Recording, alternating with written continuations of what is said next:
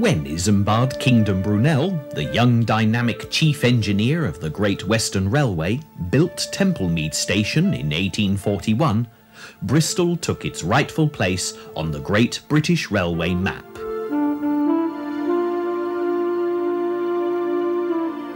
Initially, his main challenge had been to connect London, more specifically the capital's Great Western Paddington Station, with the then very active port of Bristol, providing a straight level route that could be travelled at speed. Having achieved this, naturally he wanted a station that reflected the company's growing stature as it rapidly expanded to open new lines throughout the south of England and Wales.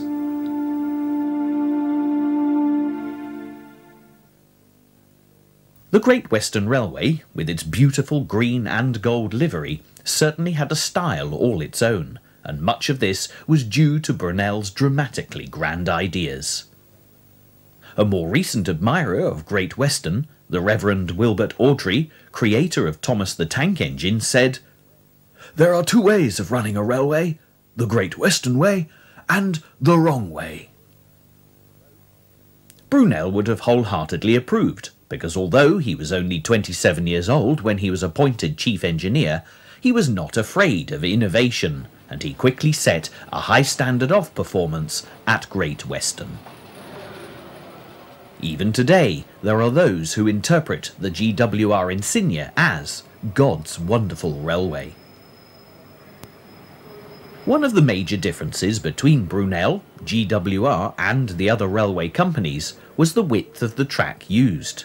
Since the first railway, the Stockton and Darlington, opened in 1825, with the great George Stephenson as chief engineer, the width, or gauge as it was known, was 4 foot 8 inches. This was because the first carriages used on the railway were horse-drawn, so Stephenson had collected together 100 carts from the neighbouring countryside, measured the widths, and taken the average, 4 foot 8 inches, which was termed as narrow gauge. Brunel, by contrast, used his developing engineering skill to define the most efficient width of track, which he calculated at 7 feet, and this was termed as broad gauge. With new railway companies arriving on the scene, the different gauges soon became a problem, where stations needed to cater for both. And even Queen Victoria and Prince Albert were inconvenienced by having to change trains. Stephenson was asked for his opinion, and his answer was simple. "Make them all the same. They may be a long way away from each other now, but they'll all be joined up one day." Looking at the modern-day computer screens at Templemeads, flashing up arriving and departing trains from all over the country, it's easy to appreciate just how right Stephenson was. When a royal commission was set up by Parliament in July 1845 to settle the issue, Brunel was convinced that his scientifically designed broad gauge would prove its superiority and win the day. The narrow gauge supporters didn't question the validity of broad gauge, but argued that as it was in the majority in terms of route mileage, it should be the preferred width. The government agreed, and although initially Brunel was allowed to keep and extend his broad gauge on the GWR for a limited time, all new companies had to use the width of the old farm carts, which changed its name from narrow to standard gauge, and of course is still in use today. This was desperately disappointing for Brunel, and sadly it wouldn't be the only occasion when Brunel's great engineering skill would fail to gain the recognition it deserved. Brunel, as is evident from this incident, had a very high opinion of his work for Great Western, and he certainly designed Templemeads Station on a grand scale. He opted for a Tudor-style facade, screening the train shed, accommodating 2 platforms with the siding between them. This was then covered by a wooden hammer beam roof of medieval style, spanning an incredible 72 feet. The station has been modernised on a number of occasions, but this shed has been preserved as a monument to the early years of the railway age.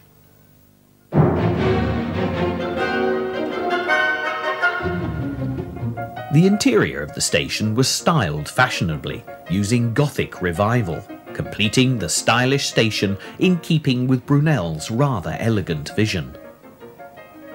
Templemeads may have been instigated as a terminus, but before it had even opened, the Bristol and Exeter Railway had begun to run trains to the south. The company had no station of its own, and for convenience built their offices to the right of the main station in Jacobean style. This was not difficult, as the Bristol and Exeter was also running on broad gauge track. The Bristol and Gloucester Railway had the same advantage, and soon became the third railway to share Templemeads. After opening for business in 1844, the Bristol and Gloucester was quickly swallowed up by the Midland Railway the following year. This was a wonderful opportunity for the Midland, as it had been trying to force its narrow gauge into Bristol for some time. After considerable opposition from Great Western and substantial legal argument lasting 9 years, the Midland finally succeeded in 1854. The extra volume of trains soon meant that the station needed to expand, and permission was granted in the Bristol Joint Station Act of 1865. However, a clause was added that there was to be no interruption of traffic while the work took place. Needless to say, this made the task considerably more difficult, and it took until 1876, the year that the Bristol and Exeter amalgamated with GWR, to complete the work. In true Victorian style, the facade became very ornate and decorative, and Brunel, who had died in 1859, would have been delighted with the magnificent new train shed, described at the time in glowing terms. The roof consists of an immense span without a single column, braced together by a series of iron suspension rods and arched girders. Its extreme lightness of lofty, curvilinear character gives it a graceful appearance.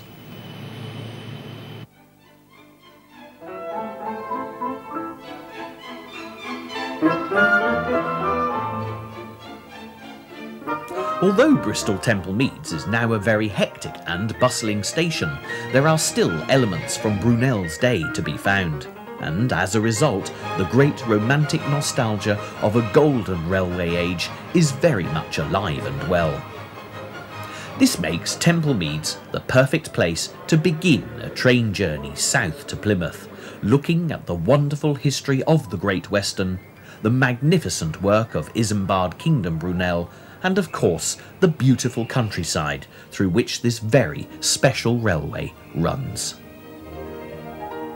There's a strong connection between Bristol and Brunel, and prior to departure it's worth taking a minor detour to visit Clifton Suspension Bridge and the SS Great Britain, both magnificent examples of Brunel's unique engineering ability. When Brunel first addressed the problem of building a bridge over the Avon Gorge, he was just 24 years old, and he had little experience of bridges. Having a famous engineering father, Sir Mark Isambard Brunel, no doubt aided the young man in terms of credibility. The bridge company certainly consulted Brunel Sr. about his son's ambitious designs for a suspension bridge. Sir Mark had trained Isambard himself and was keen to help with this major project, and Brunel Jr. was formally appointed to design and construct the Clifton Suspension Bridge in March of 1831. 168 years later, Brunel's bridge still carries people across the Avon Gorge. The elegant beauty of construction remains to grace the powerful landscape, and more recent structural tests show the bridge's strength to be as trustworthy as Brunel had predicted. It was an ambitious project, and its progress was halted due to lack of funds. Brunel never saw its completion, as he died 5 years before it was opened, but the Clifton Suspension Bridge will forever be remembered as one of Brunel's finest achievements.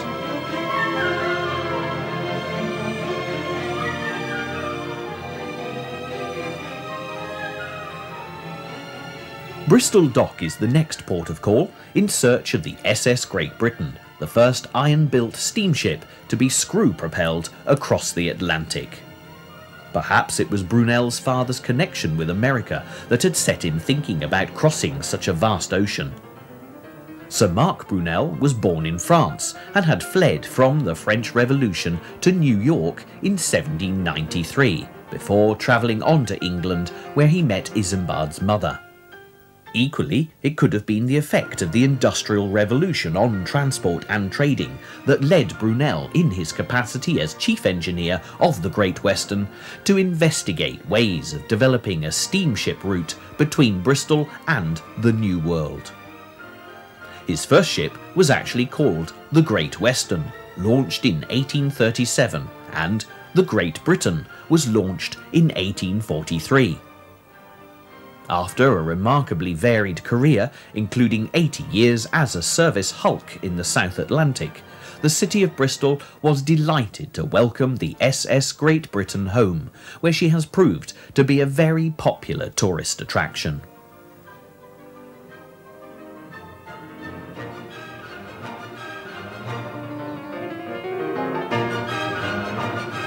Arriving at Templemeads to catch an early train to Plymouth finds the station busy with both travellers and workmen.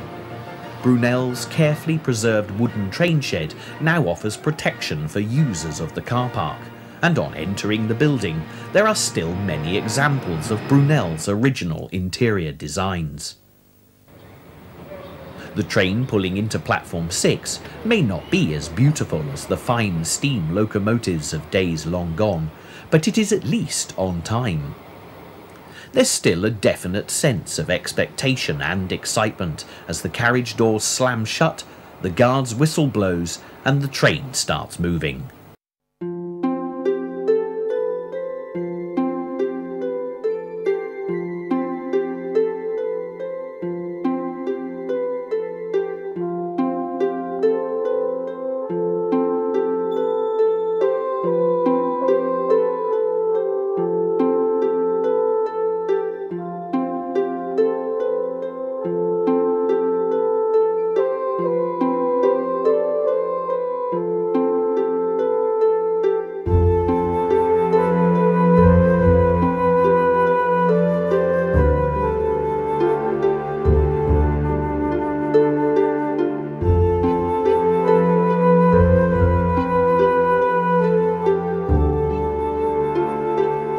The landscape changes very quickly, not surprising considering the speed of up-to-the-minute intercity trains, and the high-banked cuttings soon give way to the green fields and farmland that the west of England is famous for.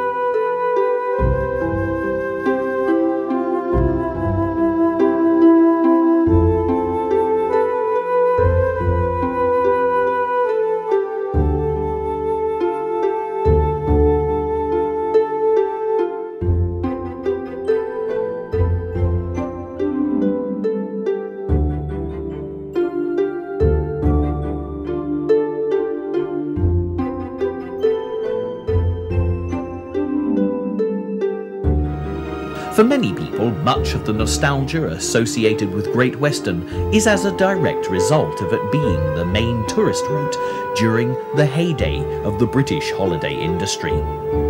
As a trend, the seaside holiday had developed rapidly through the 1930s. Billy Butlin opened his first holiday camp in 1937, and in the years after the Second World War, once the beaches had been cleared of mines, the seaside became an increasingly popular destination. It was still a time when cars were scarce, so throughout the summer the GWR lines to the southwest became amazingly busy. As Saturday was the day that everyone began and finished their holidays, from late on a Friday evening, things got very hectic at stations all along the line in preparation for up to 8 trains an hour full of holiday makers that would be passing through during the next day. At the same time, there'd also be the same number of trains taking passengers home, returning from the southwest. Each service had a dozen coaches apiece, and there was always a restaurant car to feed the thousands of travellers used to regular meals. Separate Saturday timetables were printed, and although the staff of GWR prided themselves on their superior efficiency, delays were inevitable, particularly when the railway twisted and turned along the coastline. By the late 1950s, cars were becoming accessible to more and more people, and 1958 was in fact the last year when over half the visitors to the West Country came by train. The 1960s and 70s also saw a growth in the popularity of foreign travel, and the British seaside holiday went into decline. Fortunately, some seaside resorts have kept their identity, and despite the inevitable growth of amusement arcades, Weston-super-Mare has maintained its traditional reputation for as much sun, sea and sand as the British beach holiday can hope to provide.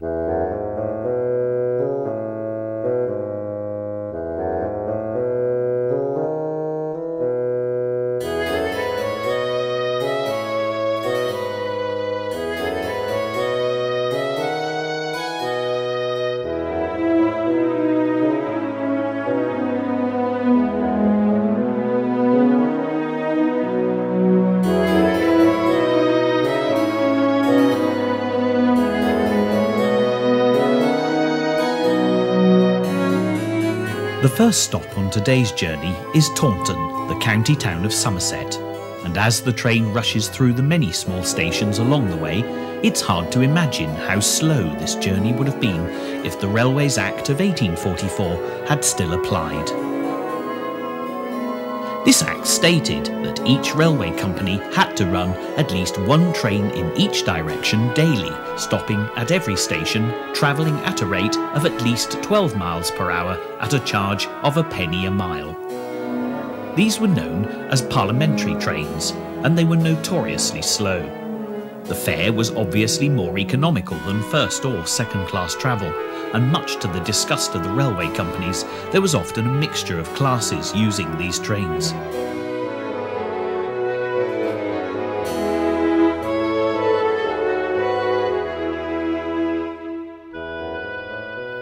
As today's train pulls into Taunton precisely 37 minutes after leaving Templemeads, perhaps it could be said that the modern traveller doesn't always appreciate how much the railway service has improved.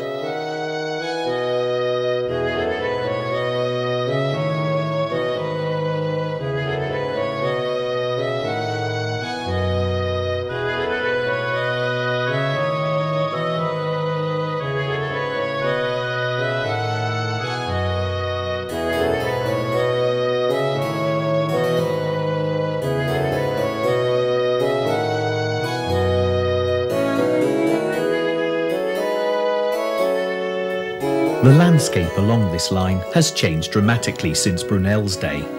The brick-built industrial properties, which quickly sprang up to benefit from the transportation offered by the railway, have given way to vast prefabricated industrial units, out-of-town megastores, garden centres, and land-hungry housing estates swallowing up vast tracts of countryside.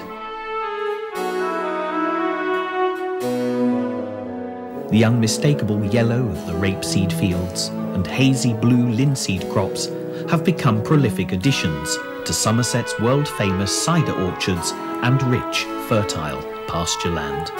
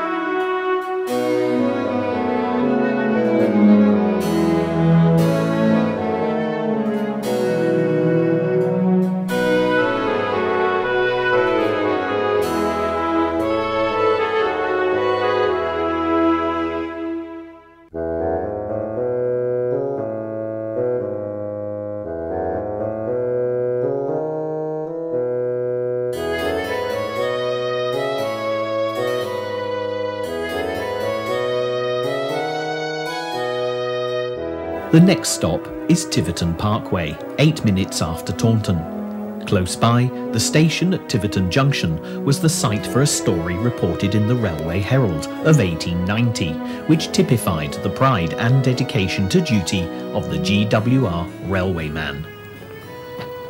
An elderly lady on a train that was about to pull out of the station called to a porter to retrieve the sixpence that she'd dropped onto the line. Conscious of the importance of the train leaving on time, the porter handed the lady a sixpence from his own pocket, explaining that he would pick up the coin when the train had cleared the station. The poor man was very disappointed when all he managed to find was a bent old threepenny bit for all of his trouble.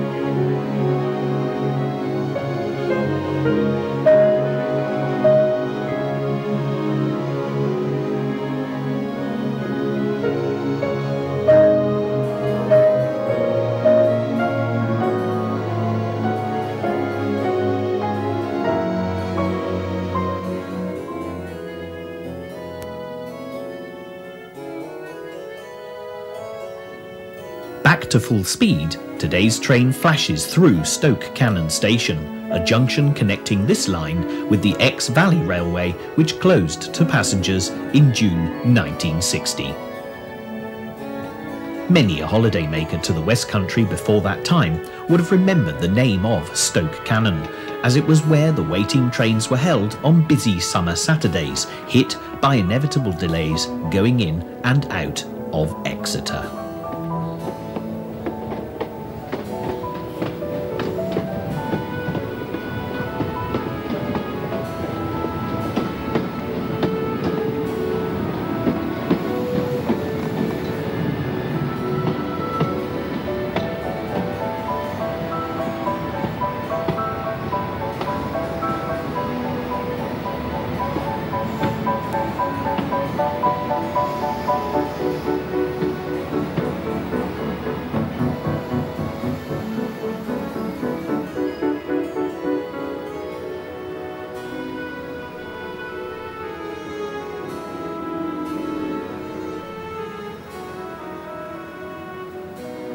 Exeter St David's is a fine station which still has a flavour of Great Western elegance both inside and out. Fortunately, today's journey has encountered no delay, taking only 7 minutes from Stoke Cannon, making the total time taken so far from Bristol Templemeads a speedy 1 hour and 6 minutes.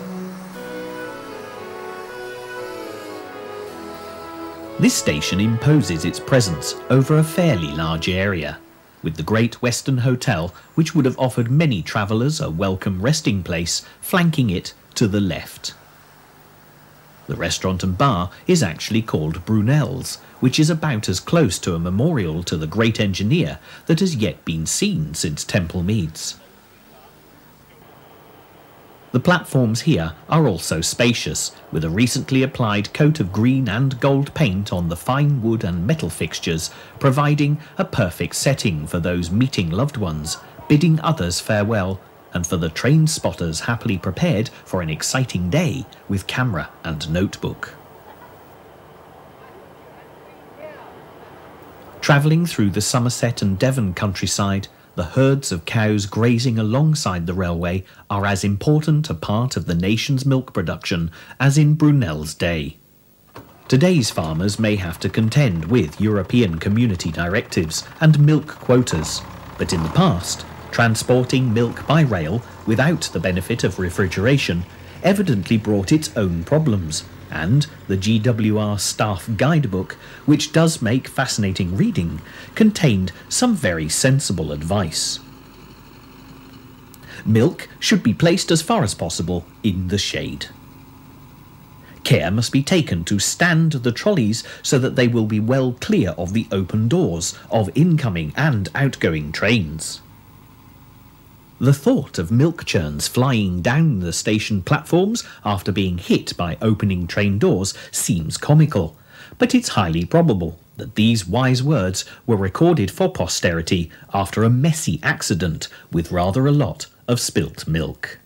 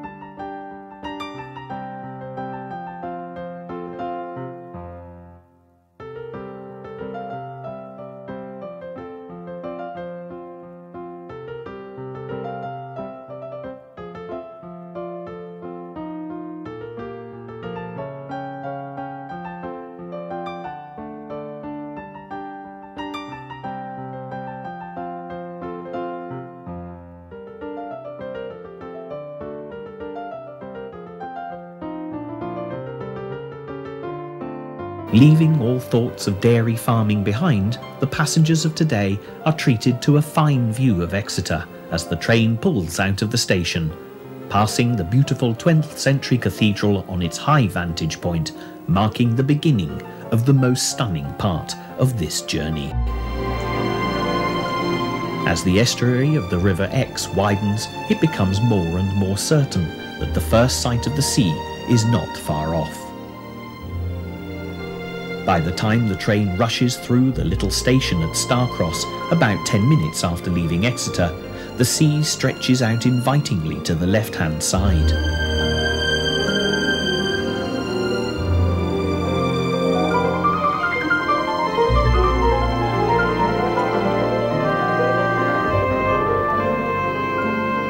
Caravan parks have covered large areas of the countryside, and as the train rumbles through Dawlish Warren Station, which has undoubtedly seen better days, the traveller has definitely moved into seaside holiday country.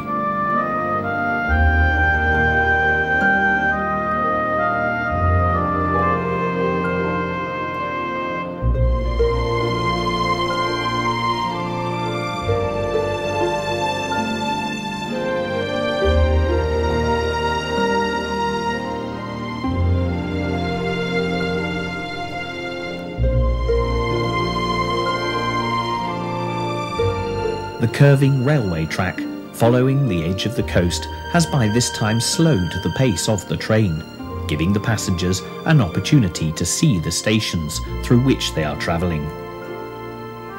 Within minutes, the red cliffs on one side and the sea on the other carry the train into Dawlish.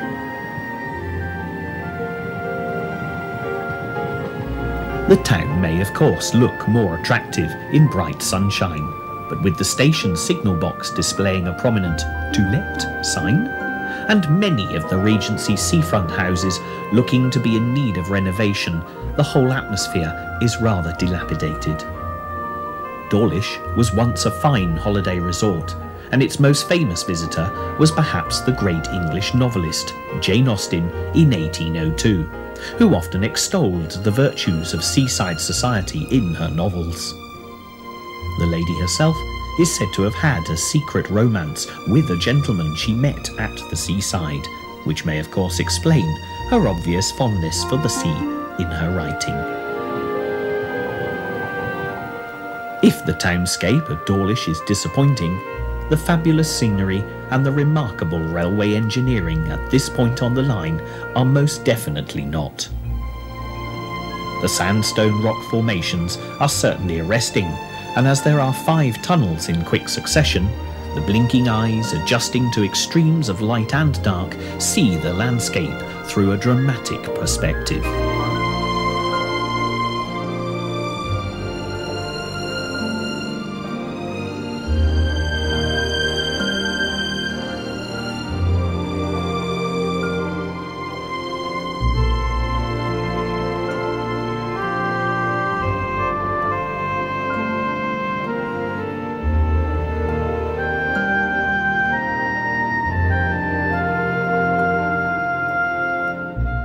The sea wall between Dawlish and Teignmouth is as beautiful today as it ever was. It's perhaps not quite seen in its full glory with the tide out, but it's without doubt a lasting example of the innovative railway engineering practiced by Isambard Kingdom Brunel.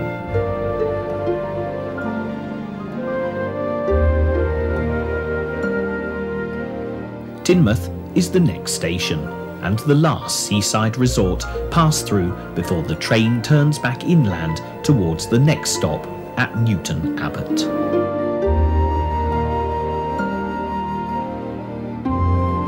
The town of Teignmouth is the largest of these seaside resorts along this outcrop of coast, and its prosperity grew from its importance as a shipping port for the distribution of Dartmoor's clay and granite.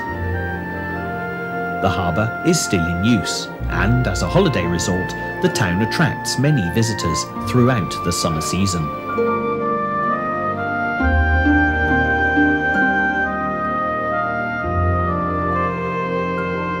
Once away from the coast and its winding railway tracks, the train seems to pick up speed again, and within a few minutes it pulls past the Newton Abbot racecourse into this still busy but attractive station. There are some old railway buildings, but it's evident that many older buildings have been demolished. Newton Abbot became an important station in the 1840s, and trains from here would either branch off to the English Riviera resorts of Torquay and Paignton, and further on to Dartmouth and Kingswear, or continue, as is the case today, on to Plymouth.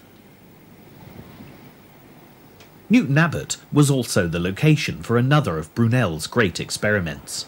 As an engineer, Brunel had been impressed with the atmospheric railway system, which operated by plates passing under a continuous leather flap to pistons in an iron pipe laid between the rails. Pumping engines were then placed at intervals along the line, which could then create a vacuum inside the iron pipe. This in turn would draw along the pistons, which enabled the attached trains to move. Brunel planned to extend the system all the way from Exeter to Totnes, and by September 1847 it was being operated as far as Newton Abbot. Although the theory was perfectly workable and the idea was a very sound one, problems developed with the leather flaps. Unfortunately, the 19th century could not provide alternative materials, so only a year later the atmospheric system was discontinued and the line was converted to run with steam locomotives.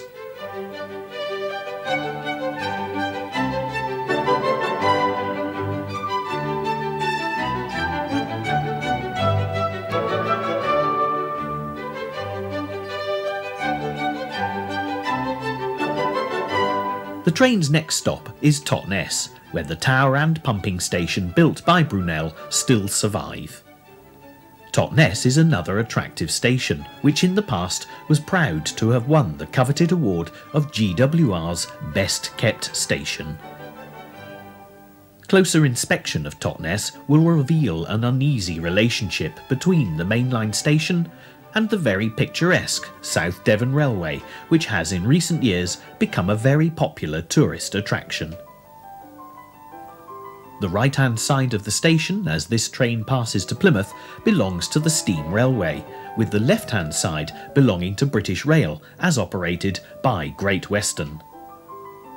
Up until the early 1990s, there was no link between the two stations, but the South Devon Railway Trust funded a footbridge, giving passengers convenient access to both sides of the railway, opening on the 30th of September 1993. On today's journey, the identity of Great Western has definitely re-emerged after the many years of British Rail's dubious reputation after the nationalisation of the railways. It may no longer be possible to buy Great Western's own brand of whisky in the buffet car, but in other respects, many of the old GWR principles have been carefully preserved and rejuvenated. A fine example can be found in the instructions given by G. Fines, a past general manager of Paddington, who had some interesting thoughts on how a GWR railwayman should conduct himself in order to provide a more efficient service. Will officers kindly instruct their stations that trains will no longer wait for passengers strolling down a hill or from one platform to another? Will officers kindly instruct their controls not to stop for anyone except the sovereign? Will officers no longer stop trains for themselves? Will the engineers kindly keep off the fast lines during express hours? Will officers get out and about and encourage louder whistles, more noisy slamming of doors and more dramatic waving of flags? And according to Mr. Fines, they did. Having reached Totnes 25 minutes before this train is due into Plymouth, the service today is running well on time.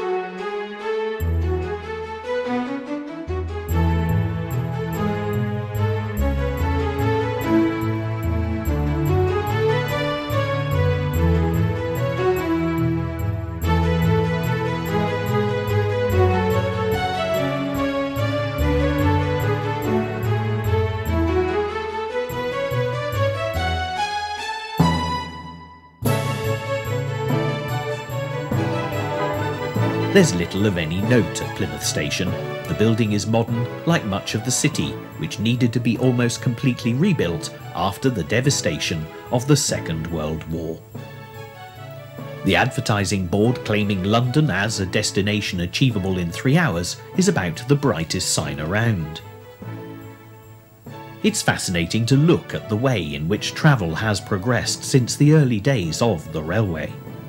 The time given for the journey by coach from Plymouth to London in 1836 was 21 hours and 35 minutes. Brunel, as chief engineer of the Great Western, worked tirelessly to make his railway line as fast as possible, and in 1852 the journey time was cut to a remarkable 7 hours and 5 minutes. 1887 saw the time reduced again to 5 hours and 10 minutes. 1914, 4 hours and 7 minutes. 1939, 4 hours and 5 minutes. 1961, 4 hours dead, until the 3-hour journey was finally achieved in 1985.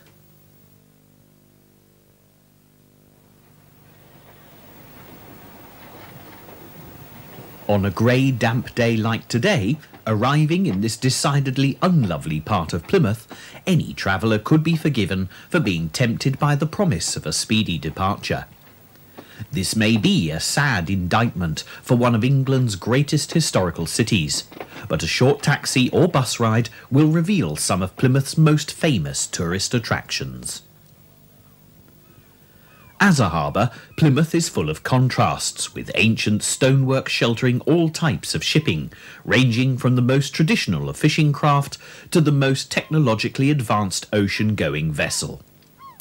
The original port, Sudtone, was mentioned in the Domesday Book of 1086, with today's harbour and sea lock still bearing the name, only slightly altered through the centuries to Sutton. Plymouth Hoe has been forever recorded in English history as the site of Sir Francis Drake's now famous game of bowls. The Spanish Armada of 1588 was spotted from this very clear vantage point, and Drake reputedly had time to finish his game before rallying his troops to defend the realm. More relevant to Brunel on the grassy Hoe is the red and white lighthouse which was transported here after years of service at the Eddystone. This is Smeaton's Tower, designed by John Smeaton, who died just 14 years before Brunel's birth. An innovative engineer, Smeaton was not afraid to go against public opinion with this design, using stone blocks dovetailed together. His critics were proved wrong, as the tower protected many grateful sailors out at the Eddystone for over 100 years. If Brunel had looked for a role model, John Smeaton would have been a fine example, as he was the first person to describe himself as a civil engineer, and went on to found the Society of Civil Engineers in 1771. This whirlwind look at Plymouth may be journey's end for this programme, but it's not the end of the line for the train from Bristol, which will cross the River Tamar by way of the Royal Albert Bridge into Cornwall and on to Penzance. This bridge, which has become as famous as the other great Plymouth landmarks visited, was one of Isambard Kingdom Brunel's last great achievements. As well as being the chief engineer for Great Western, by 1845 Brunel had also taken up the same office for the Cornwall Railway, who had applied to Parliament for an Act to extend westward from Plymouth to Falmouth. To achieve this, Brunel would need to cross the River Tamar, and there were two choices: steam ferry to Torpoint or a bridge at Saltash. The government sanctioned a bridge, which the then mature and experienced Brunel was more than happy to take in his stride. Throughout his life, Brunel was a man driven. Today he would undoubtedly have been described as a workaholic. He thought nothing of working an 18-hour day and sleeping in his office or while travelling. Brunel was married with a family, but even on his honeymoon, Mary, his new bride, was treated to 3 days away in Capel Curig in North Wales, and part of that time was used to visit the opening of the new Liverpool to Manchester railway. If Brunel took holidays, it was usually because his doctor had forced him to, for the sake of his health. As a naval town, Plymouth presented Brunel with added difficulties, as the bridge would need to be high enough to allow the Royal Navy's tall ships to pass underneath. Also, when Brunel started to investigate the rock platforms on either side of the river, he found that on the eastern side there was between 3 to 16 feet of mud above it, making his original plan to cross the river with a single span impractical. Brunel settled on 2 wrought iron spans, with 1 central river pier for support.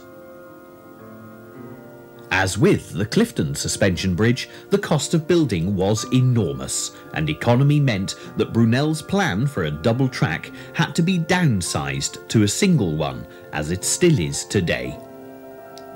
This is somewhat hard to believe given the volume of today's traffic using this line, but advances in modern signalling have at least meant that inconvenience is kept to a minimum. Brunel planned to float the prefabricated spans of the bridge out on the high tide, one at a time, using the rising water to lift them from the shore and using the falling waters to lower them into place on the piers. For the first span, Brunel took charge of the whole operation on the 1st of September 1857. There was no margin for error, as the event had aroused so much interest that a public holiday had been declared in Saltash. Crowds of people came out to watch as Brunel, using an elaborate system of flag waving, put his plan into action. The tide rose soon after midday, and by 3 o'clock the tide fell, leaving the span positioned perfectly on the piers.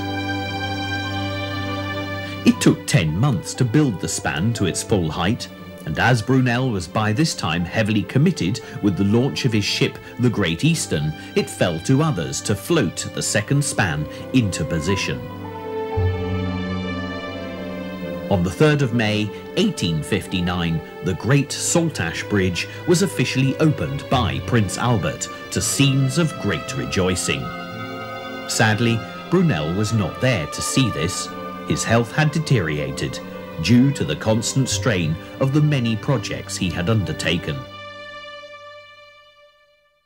For Brunel, this was extremely distressing. Naturally, he wanted to see the results of his labours. The Cornwall Railway, in gratitude for his efforts, prepared a special wagon in which Brunel could lie on a couch and be drawn over the majestic spans of his Royal Albert Bridge. It was just months after this that Brunel collapsed and died. He was 53 years of age. Today's journey, nearly 150 years after Brunel's death, is a more fitting tribute to his great skill than anything that could have been said in his own lifetime. The Clifton Suspension Bridge still takes people safely over the Avon Gorge. The SS Great Britain still gleams in Bristol docks. And the Royal Albert Bridge still carries trains in and out of Cornwall. Brunel's work has stood the test of time and will continue to do so for the foreseeable future.